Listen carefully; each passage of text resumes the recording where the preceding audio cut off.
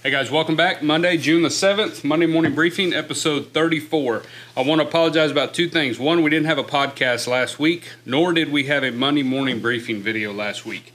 As we've mentioned in a previous episode, that summer's out for many of y'all and then for us as well. And so the kids are out of school. So it's really thrown off our schedule between Mr. Producer and myself. We've just kind of been thrown off a little bit just because we, trying to do stuff with the kids. They're out, they're here in the mornings early. And last week, that's kind of what happened with the Monday video. I got here and got to piddling and got sidetracked. And then by the time I got ready to do the video, they were coming in because Claudia wanted to get a bunch of shipments done early in the morning.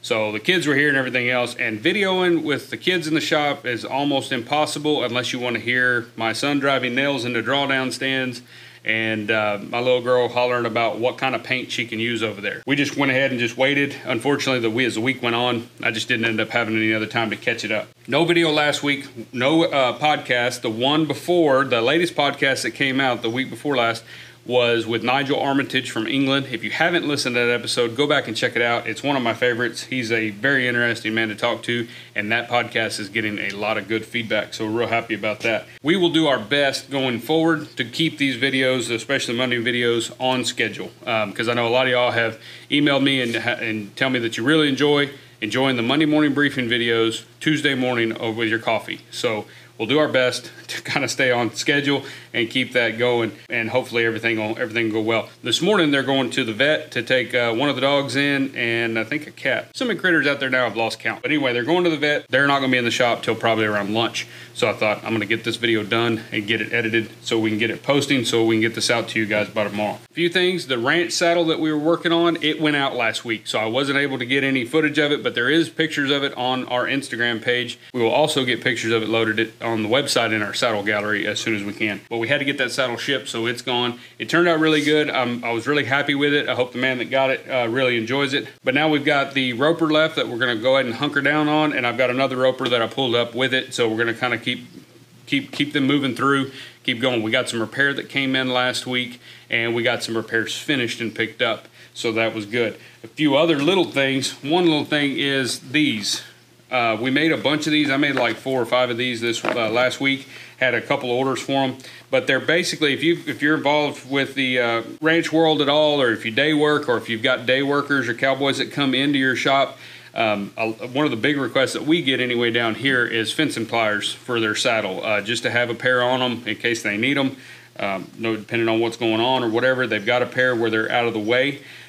This pair here, this style here is actually designed for the Moormaker Bullnose fencing pliers, the one that's shorter without the point on the end for extracting fence staples. And that's what this one's actually designed for. It'll fit either one. If you've got a shorter pair with that spike, that's fine. That's what this one's designed for. This one is a modification of our original one. We designed this one years ago, and it's had a few little changes made to it over the years, but this one here has the flap on the back with this buckle strap that goes through both pieces.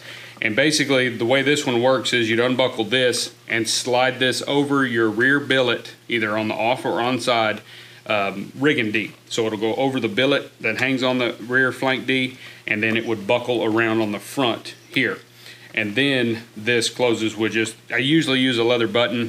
The reason I use the leather button is because if you use a buckle, that buckle's going to break at some point because these guys don't oil them as well. And that little thin piece of leather you have to use, it's going to break. When it breaks, you have to bring it in for me to repair. It's a pain in the butt for them, so most of the time they usually just never get repaired. And with a leather button, they can give me a phone call, I can make them up a leather button, they can swing by and pick it up, slip it in, and it's fixed. There's nothing that needs to be actually sewn or replaced or anything else. But this was the original one. A good friend of mine down there, real good cowboy down there and stuff, he does a little bit of leather work. He modified this one years ago into what you see here, which has a tab here. We basically lost the flap. That way you can tie on your rear saddle strings on your housing. You can tie that there, and then it lays across your housing, and then these 2 strings on the back will tie to the same D-ring, that flank D. And that keeps them down flat, low, and out of the way, but then you can take them on and off a lot easier. They're not super low where they catch a lot of mud and everything else. He just tends to like this style a little better, so these are actually our top seller. I will try to do a pattern pack for these. I'll let you know whenever I post it. Obviously no tooling patterns or anything on this. I don't think it's necessary. These things are utilitarian. They're just made to work, you know, kind of get out there and do a job. And so if you wanted to tool them, you could tool the flap or something like that. But I may do a video making some of these and then do a little pattern pack as well. I've already got the patterns kind of perfected, so to speak, for us. So we'll try to get those going.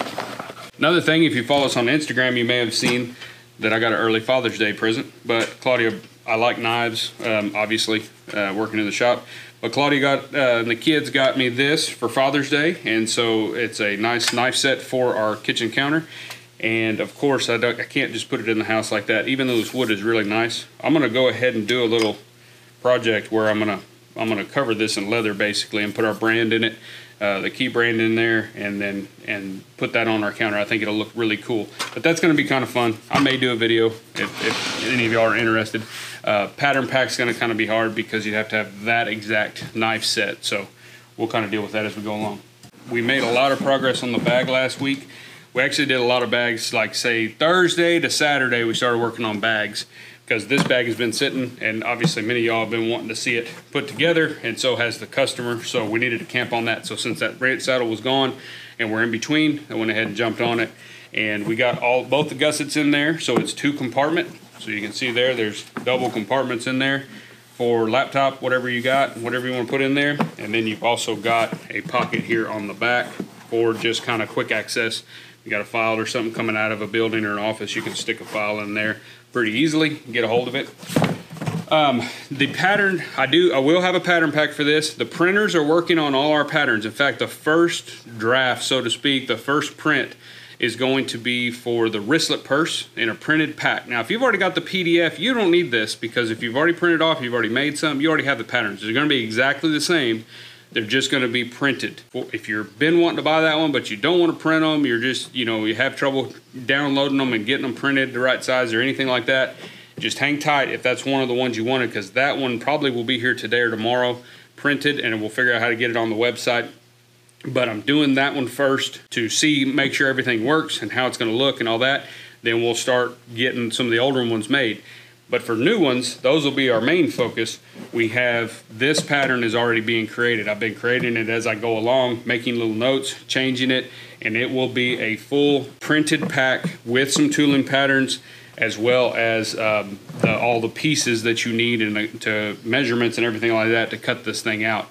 It will be only available in printed version, and the sheets will be large to where you can take that and you can make your patterns however you want to off of those sheets, but it'll be the big fold out sheets in an envelope. But one of the things is this is going to be a really neat closure. Hopefully next week I can show you that, how it closes, but there's going to be a leather loop that goes through this box hole here, and that leather loop needs to be sewn on the front. On my pattern, the physical pattern that I created to make this bag, I have it figured out mathematically where that needs to be, but I was apprehensive that when this thing actually goes together, maybe I want it a little lower, maybe I want it a little higher. So I thought I'm going to wait, and as hard as it's going to be, it's not going to be super difficult, but I'm going to have to hand sew that in place, with obviously getting down in the bag and out of the bag here. It's going to be a little difficult, but to me that's the easiest way to ensure that I get it in the exact right spot so that my lid's not cocked either way or maybe too high or too low. So I'm going to go ahead and do that, and then I'll measure where it sets. It'll be on the pattern. So when you buy this pattern, you'll know exactly where to put that on. You can put that box loop on there before you put the front on the bag, and so that'll make it a lot easier. Have been shooting a video for this, so I've got a ton of footage on this bag, and so now that it's together, we've got to do all the edge slicking on all the seams, and then we'll figure out our hanger for the D-ring for a strap. It's just going to have one strap. I am going to design a handle for this bag as well. The customer really wasn't interested in having a handle there, but I think the bag is going to need a handle just so that when you take it off, you've got something to hold the bag with. Otherwise, you're going to be holding it by the strap. And so we'll get that kind of figured out and get that put on there as well. But the bag's coming out good. And again, this is the Expedition, which is what we got from Maker's Leather Supply, but it's a Herman Oaks 1880 waterproof leather. So it is a veg tan type of chap leather, really. It looks like chap leather, but it is a veg tan. It's not a chrome tan or an oil tan, and it's completely waterproof. And it's a really, really nice leather. It's making a very nice sturdy bag. We did line it with 3 4-ounce Herman Oak veg tan, and I think it just gives it a really nice look on the inside, because the inside of this leather isn't very attractive. So in fact, I got a piece of it here, and I've shown you before, but it's just not super attractive, and so I want to go ahead and line that so the inside of the bag is nice. But that's the bag. If you've been wanting to see it put together, hopefully it's turning out the way you envisioned it. It is for me. It's turned out the way I thought it would. So we'll get that rolling and hopefully get that finished this week as well. Another bag that we worked on, Claudia had an idea for a little tote,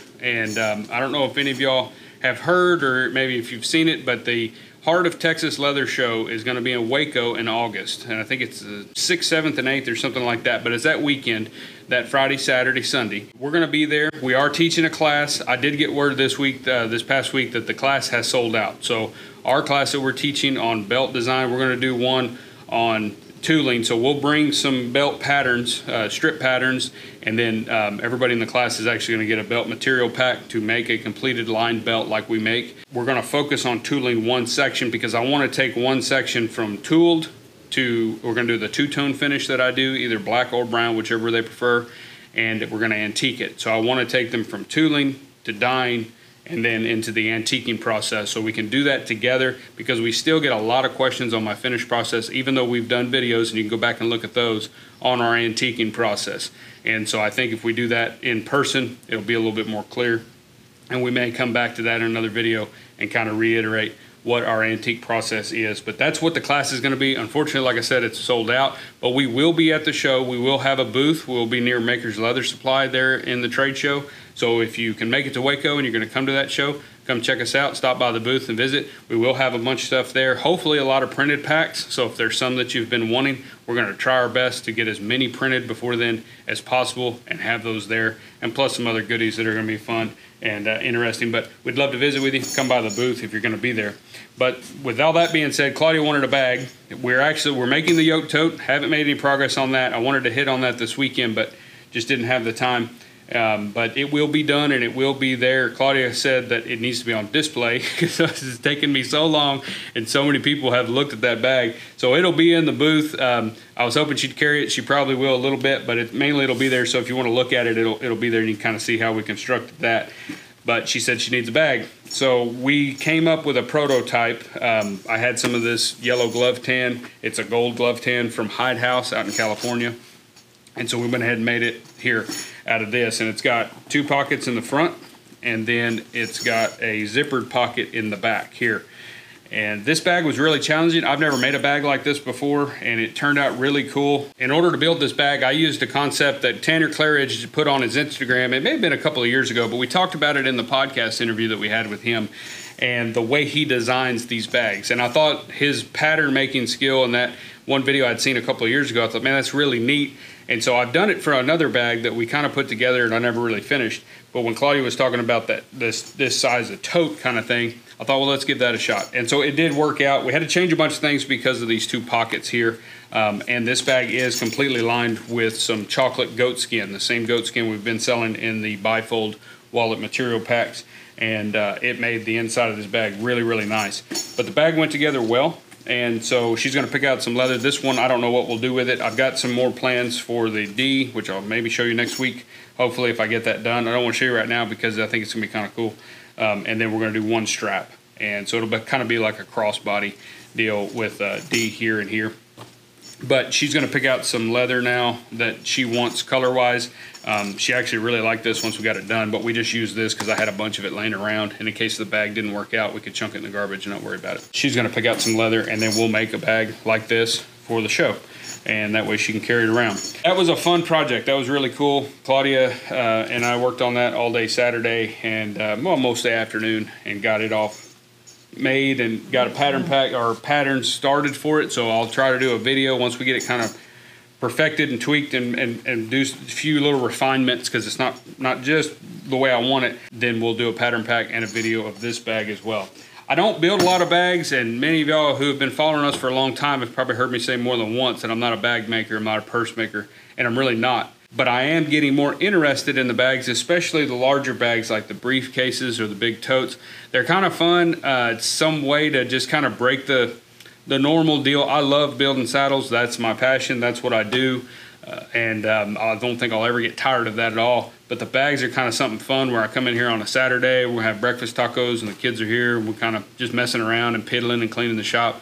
I can tinker on a bag and have a lot of fun. It's not something that I'll probably ever build a lot of as far as for customers. We've always built on request if somebody wants a certain bag, but I've never really focused heavily on that. But I am having a good time kind of piddling with these, kind of coming up with some new patterns and stuff. So that's a lot of fun. So that's about all I've got for you. This is going to be a really short episode. I'm sorry about that. I got to let y'all go kind of early because today's Monday. I've got a lot of things I've got to get done in the shop today. And I say this every week and I'm going to say it again, but be sure and sign up for the Leathercraft newsletter. You can do that on our website at dgsaddlery.com. You're going to want to be on that newsletter list by the end of the day today. We've got some products that are coming out on that newsletter that you're probably going to want to know about. So if you're interested in that, be sure and hop on there or just keep perusing the website.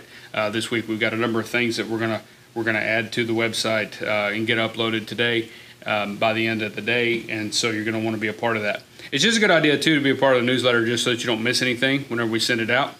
And if you have signed up for the newsletter but you haven't gotten anything from us, we've been sending them out. I think we've sent 2 or 3 out last month. But if you haven't been getting them and you're wondering what's going on, you should have gotten a confirmation email to confirm that you do want to sign up for this newsletter. If you never saw that, check your spam folder. You may have gotten it in there, but you have to confirm it on your end. We do that kind of opt-in thing just to make sure that we get somebody that really wants to be a part of it, and it's not somebody that just accidentally or signed up for it or whatever. So we don't want to send you stuff if you don't want anything in your inbox from us. And if you don't, that's fine. Just keep an eye on the website this week and you'll see what's going on. But if you'd rather be notified the minute that it is up on the website and ready to go, then get on that Leathercraft newsletter and get signed up. I hope to see all you guys in Waco in August. We've got a couple months here to kind of get ready. And so we're kind of running around here like crazy to try to get everything done, get everything collected, get everything ready to go. And so we can see all you guys there. If you are going to be there, come by and visit with me. And check us out at the booth. Check out our friends at Makers Leather Supply. There's going to be a lot of good suppliers there, a lot of good people there. It's the first year of this show, but I think it's going to be really good, and we're really excited. As far as the podcast, hopefully we'll have something next week. We probably will not have a podcast this week. Producer's got some conflicting schedules. I've got some things going on here at the shop, and some interviews that I'm still waiting to get scheduled up and stuff like that. So unfortunately, we're going to be dark a couple weeks in a row right there, but we'll get on track. Like I said, summertime, everybody's kind of running around and on vacation and doing this and doing that. Everybody knows what that's like. So we'll get it going and we'll get back on track as soon as we can. I hope you guys have a great week. Enjoy your summer. Summertime's here. Hopefully you're getting a little bit of the rain that we're getting. If you're not, be patient. I'm sure you'll get some. But I appreciate y'all, and we'll see y'all next week in the Monday Morning Briefing.